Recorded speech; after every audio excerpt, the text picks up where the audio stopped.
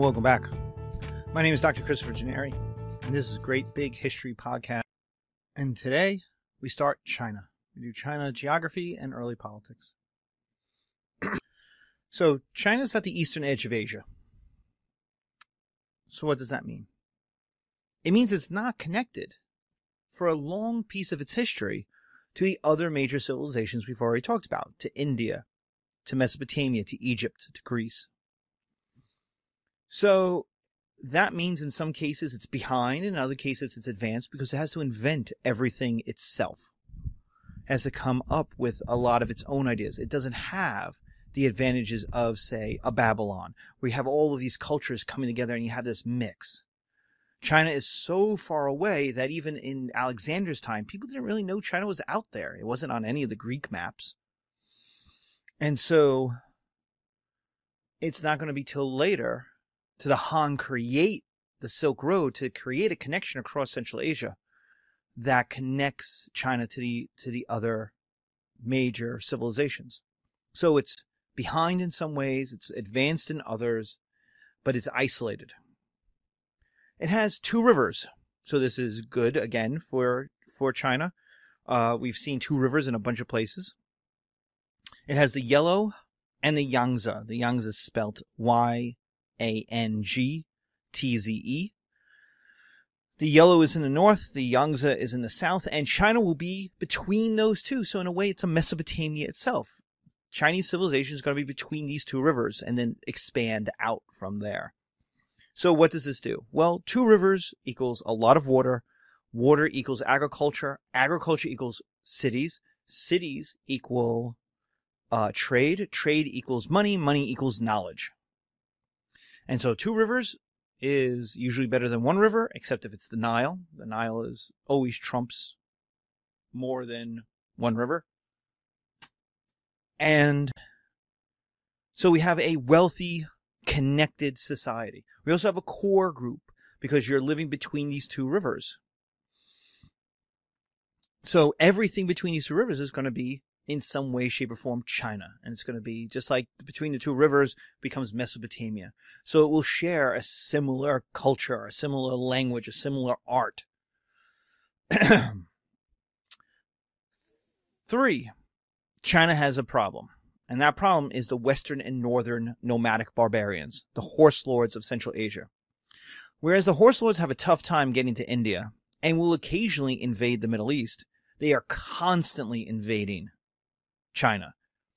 Geography just leads to it, because if you're traveling east and you hit one of the rivers, the Yellow and the Yangtze coming out of the Himalayas, you just follow it. And if you follow that river, you're going to wind up in China's civilization. You're going to hit those cities. And so there's this constant invasion of nomadic peoples who are going to come in, they're going to burn stuff down, they leave, they settle, they get absorbed into China. And so there's this constant, unlike the other civilizations that we've had, there is for China a constant give and take with the nomads. So much so that what China will do is build walls to try to keep them out, especially on their northern frontier. And those walls don't work. They didn't keep the Mongols out. They don't keep the Huns out. They don't keep the Manchus out. They don't work. Walls don't work. Economics and armies work.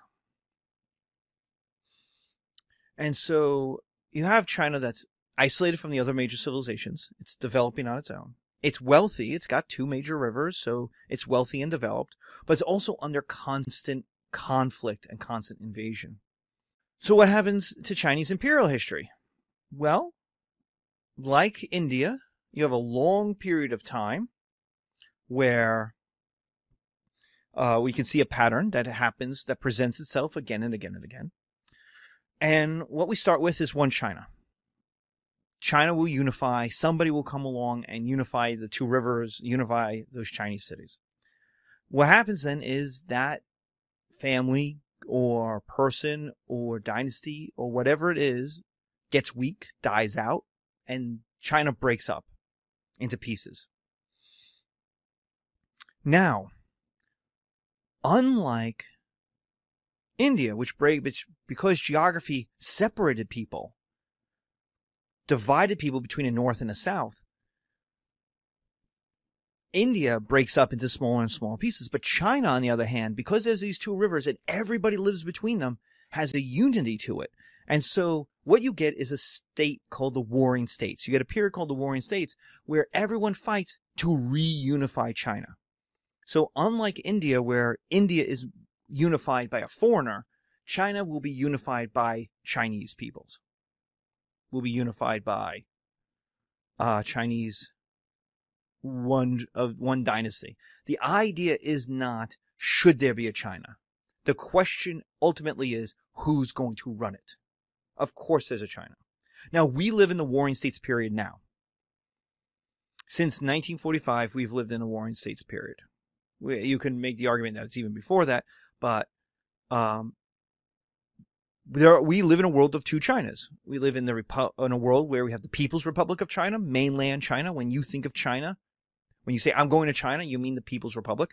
But there's also the island of Taiwan, which calls itself the Republic of China, is a large United States trading partner, is a member of the UN, is trying to be independent of China. And China says, no, you're part of us. Now, for the last 60 years, there's been a debate. Who is the real China? Who will take over as China? In 1972, the United States said, yes, mainland China is the real China. For the first 30 years, it was, we said Taiwan was the real China. But there's still, what we have is the one China policy, where the United States says, yes, there is one China, but it's up to the Chinese people to do this, to unify peacefully. But there was, up until 1989, there was the debate that Taiwan might take over China. And the idea was communism would collapse. And Taiwan, which was a new becoming democracy, would have the political parties that could then go to mainland China, set themselves up, and win an election. And with that, bring Taiwanese democratic capitalism to mainland China and take over culturally, if not militarily. What happened was the Chinese Communist Party saw what happened to communist parties in Eastern Europe, saw what happened with Tiananmen Square, got scared, and basically gave a carrot and a stick. The stick was Tiananmen Square, we'll shoot you if you protest. But the carrot was, leave us in power, you'll get wealthy. And since 1989, China has become the second largest economy in the world. 900 million people have come out of poverty. But still, we live in a world of two Chinas. Just like we live in a world of India breaking up into pieces. So if there's going to be a war, if there's going to be a war in the Taiwan Straits, and the United States 6th Fleet, I think it is right in the middle of that. So how do you run China once you unify it? The answer is the mandate of heaven. This is actually invented by usurpers, by rebels who revolted against the dynasty, took over, and said, "Oh yeah, the reason we got to take over was the gods, the heavens, no longer supported the previous dynasty." So kind of a might makes right idea. And it's the mandate of heaven gives you legitimacy. And what it does is it gives you absolute power. You get to do whatever you want. And yet it's not quite absolute, because you have absolute power, but you have to use it to protect or improve the people. There's the caveat. You could do anything you want as long as it's to protect or improve the people. And the Chinese Communist Party today uses this a bit. They don't call it the mandate of heaven, but the idea is, can we move 10 million people to build a dam? Yes. Why? Because the dam is going to it's going to flood out a valley and destroy millions of dollars worth of property. It's going to put it all underwater. But what is it going to do? It's going to create electricity that will help 100 million people. So yes, so are some people inconvenienced? Yes, but it will help the vast majority of people. So that we can do it. And it's this idea of protecting and improving the people. You have absolute power. You can do whatever you want. And yet there's a limit on that absolute power. And finally, 4, you could see it in nature. So how do you know if you have it? Well, you see it in nature. There's a medieval European idea that you could see a good king has a good land, that the health of the king is reflected in the health of the land. So King Arthur has this. When King Arthur is new and young, the crops are good, the rains are fresh, the trade is good, people are making money, babies are born, cows are born, and they're fine. But when after Guinevere has her affair with Lancelot and breaks Arthur's heart, and King Arthur takes the bed and basically goes into a huge depression, gives up on life. Basically, England starts to fall apart. Cows are born with two heads. Crops die. There are no rains. Or if there are rains, it's poisonous rain. Everything, the land is poisoned. So there's that idea.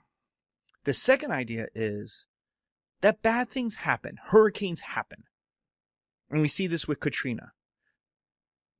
But a good government can fix those problems, can recover. A bad government cannot. George W. Bush was seen as not helping the people of Katrina, so the Republicans were seen as bad governors. And in 2008, they lost. They lost everywhere. Every Democrat who ran on a national ticket won. Because between Katrina and the economic collapse in 2008, Republicans got stained as the people who made problems and can't fix them. So you see this idea in nature that when bad things happen, government serves people in trouble. Government has to come in and help people. When there's a giant earthquake, government has to come in and help those people. If it doesn't, why doesn't it? It doesn't either because the government sucks and is mean, or is so incompetent it can't. Either way, people don't want that government. And what that loss of legitimacy means is revolution and the coming of a new dynasty. The warring states, China will break up because lots of people say, oh, I can run China. And so China breaks up into those warring states where 4 or 5, 10 different families say, I can run China. They fight with each other, and sooner or later, one of them will win. So in our next episode, we're going to talk about Confucius and Confucian philosophy. Thank you.